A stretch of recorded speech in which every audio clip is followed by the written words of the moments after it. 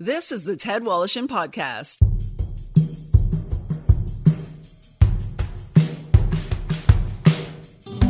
Brought to you by Tom's Place. For the finest in men's clothing at unbeatable prices, it's Tom's Place at 190 Baldwin in the heart of Kensington Market.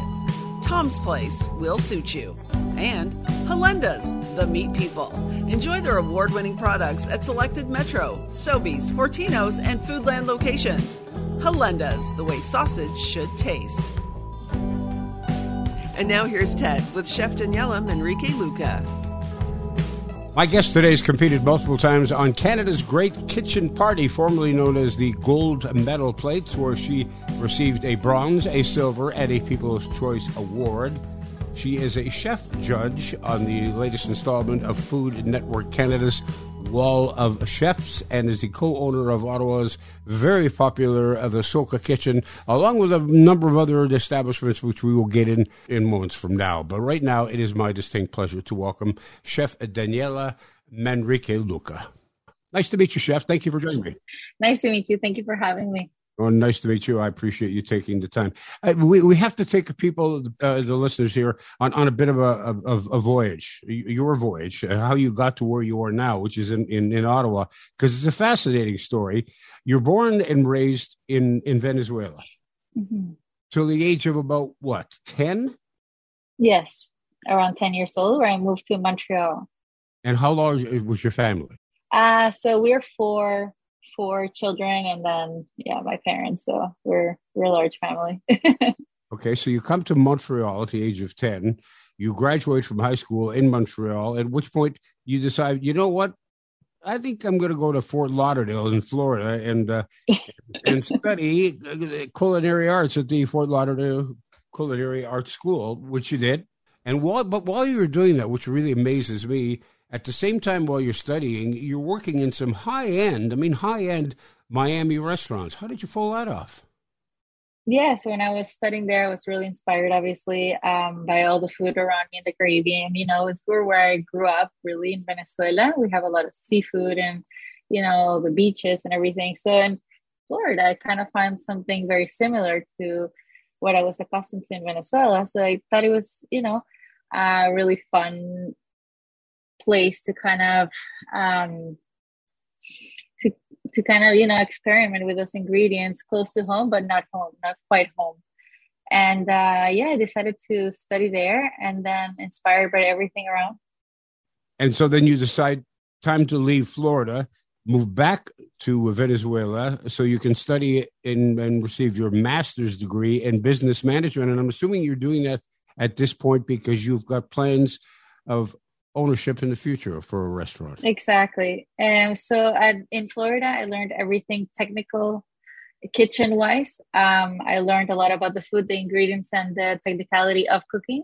But I felt that I needed that business aspect of it as well in order to, of course, always having in mind to open my own restaurant. I needed that business side as well. So that's where I went to Venezuela for that. And at this point, you've decided, though, that you want to be a chef, but you need to know how to run a business at the same time. Otherwise, one can't exist without the other. Fortunately, your husband, Gustavo Belisario, he's a business guy. Now, both of you at this time, when you moved to Ottawa to open your first restaurant, you're only 27, 28 years of age. That's a fairly young age for to begin in the restaurant industry. Correct. It was kind of, it was a gamble, right? We started working from Venezuela. We started looking at different spaces online and kind of working on a business plan and everything from Venezuela. And then when we moved here, we kind of took action and started, sold everything we had in Venezuela and just moved here and risked it all for, to open this first restaurant. Called The Soca Kitchen, S-O-C-A. Yes. What's the meaning behind the name? So my husband's family had sugarcane fields in Venezuela. Mm-hmm. And soca is actually the name for the sugarcane plant. When you cut it, the second time it grows, it's called the soca. And we decided to name it on, honoring that side of my husband's family and the sugarcane fields crops in Venezuela. So you're in Ottawa now, and you're opening up, which is really what, a fusion restaurant, kind of a cross between Spanish and Mediterranean? Correct. So again, I'm bringing a little bit of my roots, my Latino roots into this, as well as my Spanish training, which I did a lot in Miami, as you mentioned earlier. I had a lot of training in Spanish cuisine and Mediterranean cuisine. So I kind of fused those two together, which is two of my favorite cuisines to eat and to cook. So that's how it came about. And how did the locals take to your selection, your menu, when you first opened? You know, when we first opened, I had the inner chef in me wanted to do a lot of different, super creative plates. And then my husband's an accountant, so he kind of crushed a little bit of, some of my dreams at the first year or two. At first, I think it was a menu that I feel in Ottawa wasn't really ready for it yet. Back in 2014, I feel a lot of the plates were kind of, so new here. That I had to do some adjusting for sure the first year or so. Tone it down a little bit in the sense that it maybe was too Latino forward, too Spanish forward.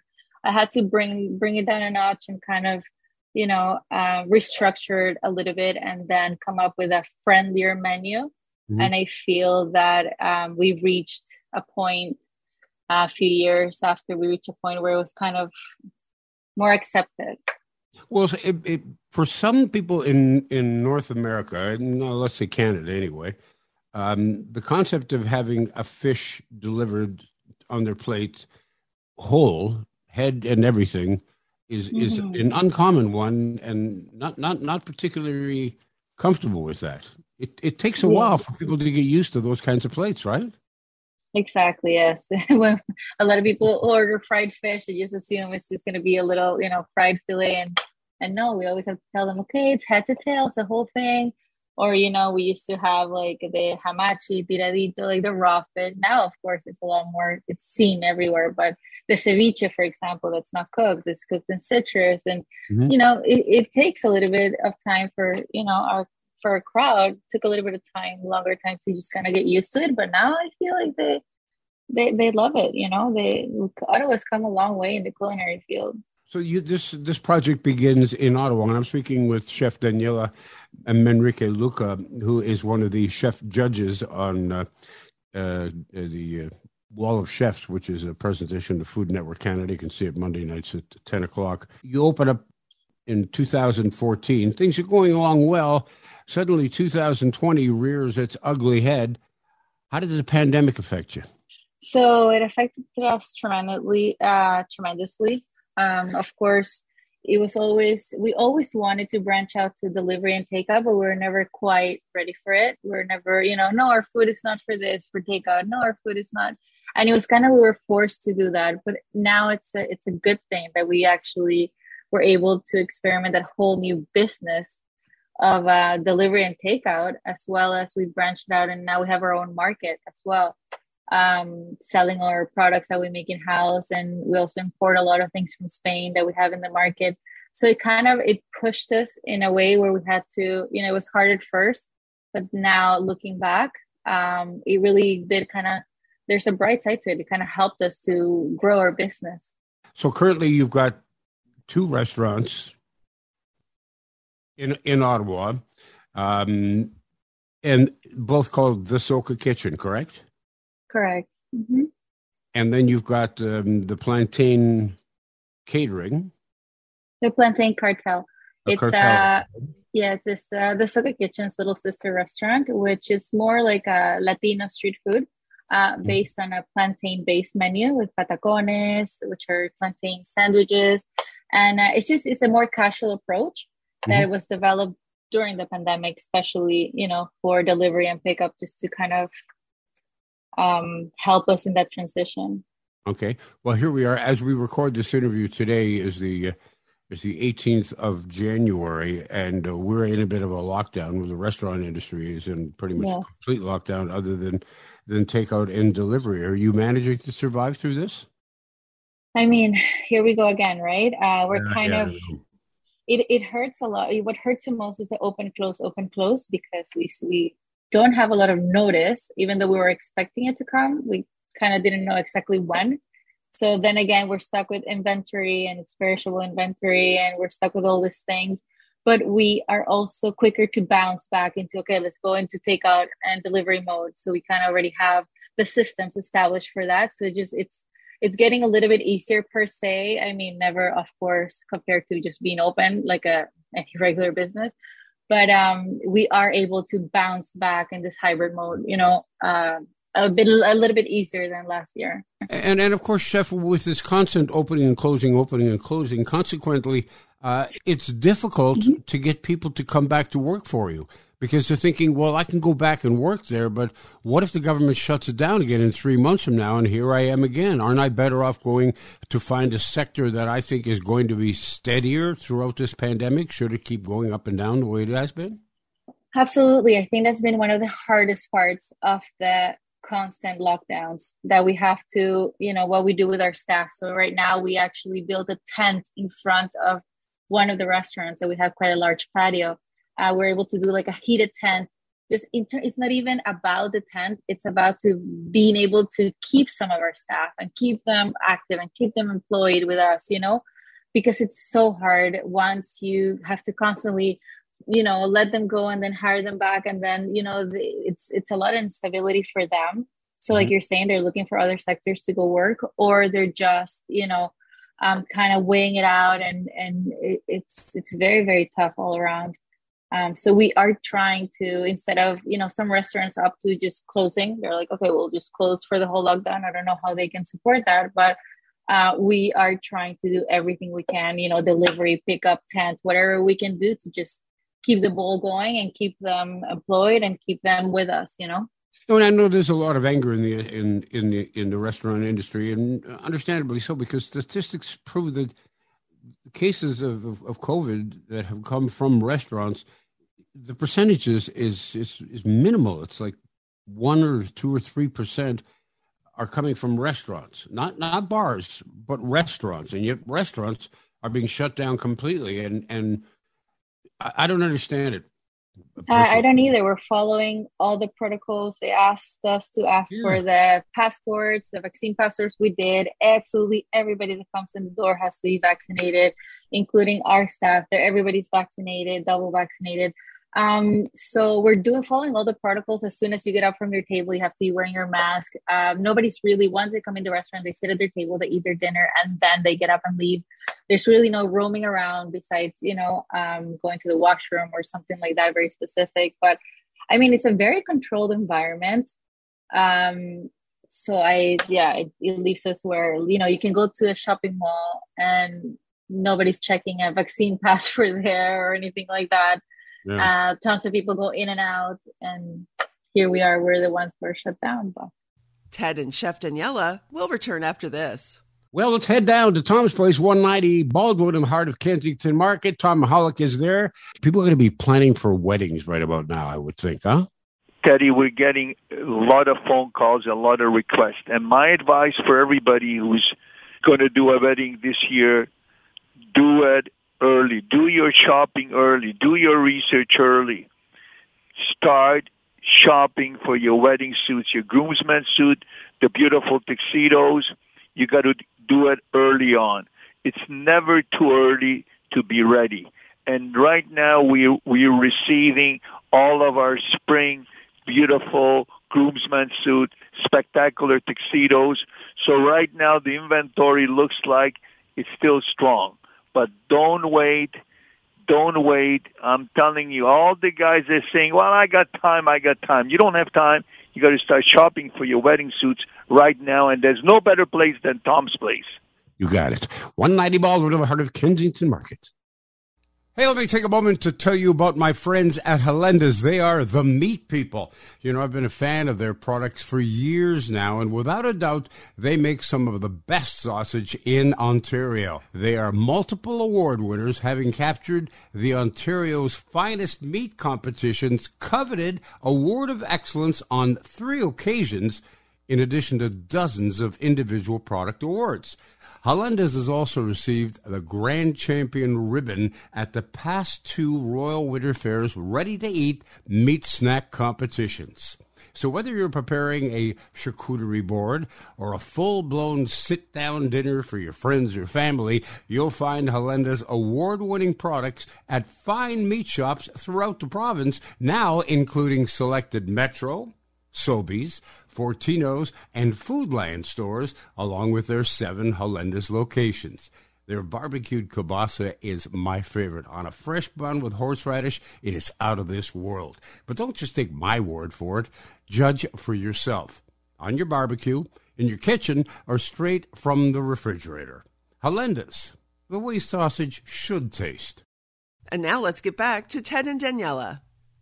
I'm speaking with Chef Daniela Manrique Lucca, who is one of the celebrity judges, chef judges, on the Food Network Canada's Wall of Chefs. This is its second season. It's on Monday evenings at 10 p.m.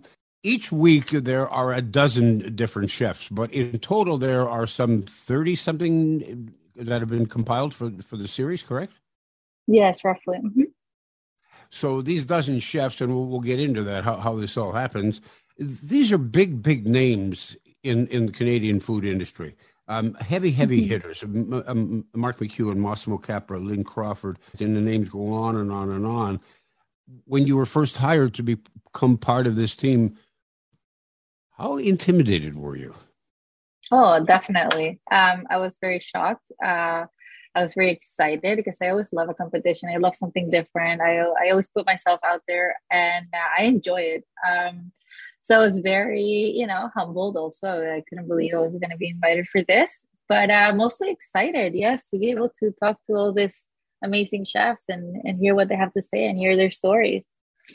And it's a real camaraderie as well. I mean, because even though you're competing against each other in one sense, you're not. I mean, Massimo's got a great restaurant in Mississauga, in the West End of Toronto. You've got places that are in Ottawa. So clearly you're not competing against each other. You're colleagues. So I would imagine you'd probably be sharing feelings and thoughts and maybe even recipes. Oh, yeah, absolutely.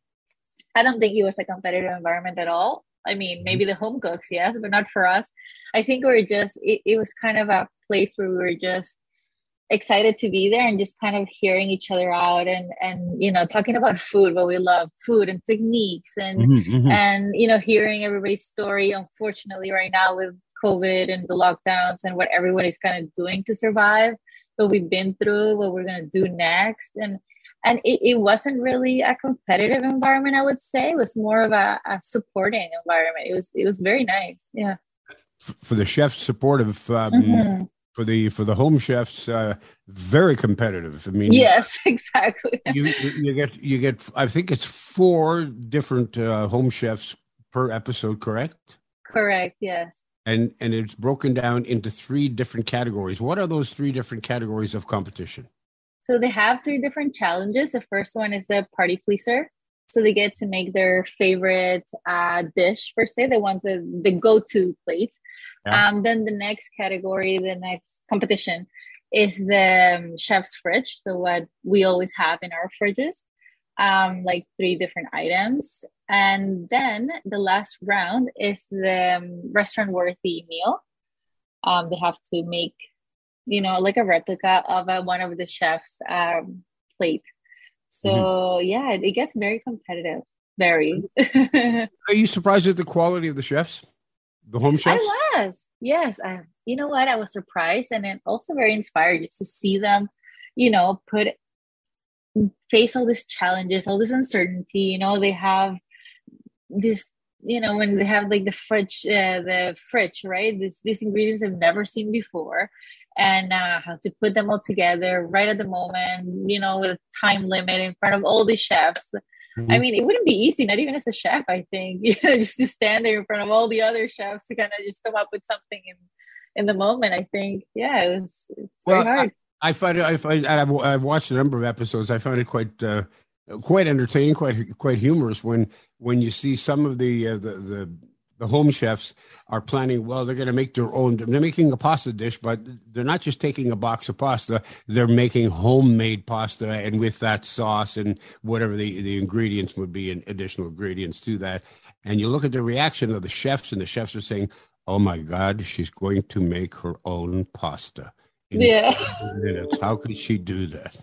You know what? As chefs, I feel like we're judged all the time. So it's kind of like to be, seeing people put themselves out there and like taking all these risks, and it's nerve wracking, right? Knowing that you're gonna have to judge them on that. It's just, I don't know, the whole thing. It's very entertaining. It's very nerve wracking. It's very fun. It was a great experience. To me, that would be a lot of fun being a judge. To me, it'd be a lot more fun being a judge than being a competitor, because I'm mediocre, and that's patting myself on the back, chef. But to be a judge would be a lot of fun. Except the most difficult thing for me is I'd have a difficult time telling somebody, sorry, you got to go home. You know Yeah, exactly. I mean, that was hard. Yeah. Being a judge, I thought it was one of the hardest parts because, again, we are judged daily on every food we put out. Someone's eating it, someone's judging it. Yeah. And you kind of, sometimes it's good, sometimes it's not that good. And you hear about it for sure. And it's not a great feeling. So then having to sit there and having to judge these guys are, doing the best they can, it was a little bit tough. But we'll have to watch and see what happened, because I don't even remember.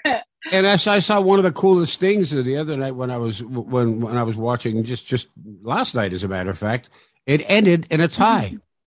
Mm-hmm. Two chefs, two female chefs, split the $10,000. You get $5,000 each, and I thought, way to go! You don't see that often. And I thought, well, yeah, because clearly both of their meals looked outstanding, and it's like, how do you decide? It's like if you're a sports player, it's like, how do you decide who's the better hockey, baseball, basketball, tennis player? And it's a difficult thing to do. It's subjective.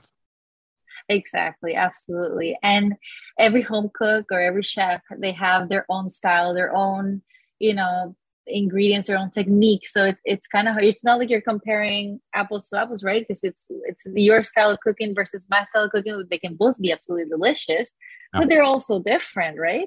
Mm-hmm. And what he chose to do versus what she chose to do, or they took different approaches, but they ended up with a really, really great product in the end. And it's just, how to compare. It's tough. It's tough decisions. I'm just going to ask you one final question here, Chef. Yeah. When it comes to the point where a chef comes out with their specialty plate and challenges the home cooks to present their specialty plate, what would be your specialty plate that you would present?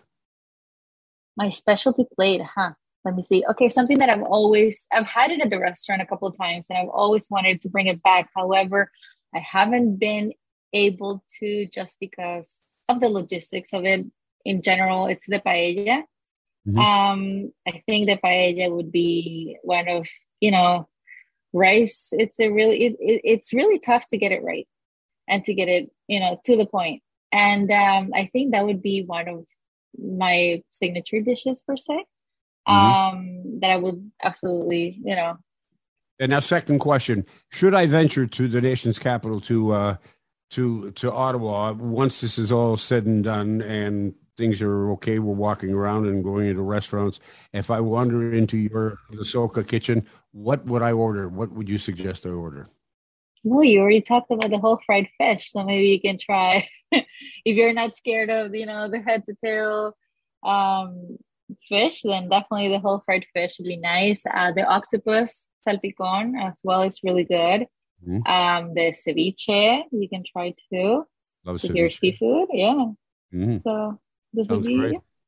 Yeah. So right now in Ottawa, you've got two Soka kitchen locations, and you've got the Plantain Cartel, and plans to expand once the pandemic goes away or does whatever it's going to do. Absolutely, I'd love to expand, but right now I think we're good where we're at for a little bit, and then we'll see where the pandemic takes us, because it's the uncertainty is too big right now. So, well, certainly hope one day to be able to make it to your restaurant in Ottawa, and I can continue to see you on Wall of Chefs. It's available Monday nights, 10 p.m. Food Network Canada. Chef Daniela Manrique Lucca, thank you very much for your time. All the best to you. Thank you so much. All the best to you too, and hope to see you in Ottawa. You bet. Take care. The Ted Walishin Podcast has been brought to you by Tom's Place. For the finest in men's clothing at unbeatable prices, it's Tom's Place at 190 Baldwin in the heart of Kensington Market. Tom's Place will suit you. And Halenda's, the meat people. Enjoy their award-winning products at selected Metro, Sobeys, Fortino's, and Foodland locations. Halenda's, the way sausage should taste. The Ted Walsham Podcast is produced by Joey Roselli. Technical production by Paul Gatt. Music by Bike Thieves. I'm Becky Coles. Submit your questions and comments to ted@twmedia.ca.